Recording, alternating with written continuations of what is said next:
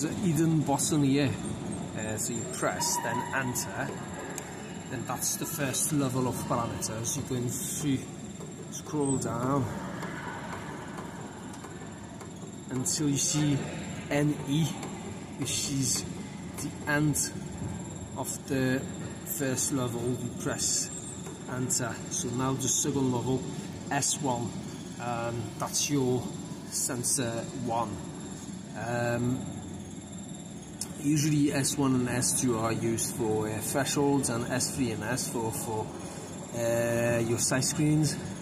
So S1, now that's activated on 02. If you want to deactivate it, you put it on 0, and you can do that on S2, S3 and S4. For instance, if you are now servicing the door, the canopy is down,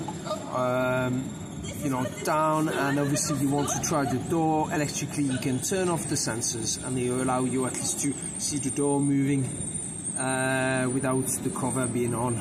Quite practical. But if you need to adjust the sensors, let's say you rewire everything,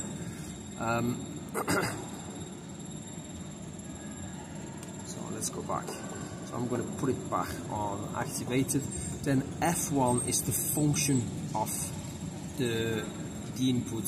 So you go 01, for instance, is threshold, so it's going to be reverse, but then you've got loads of other functions on the manual, but the main one, threshold 01.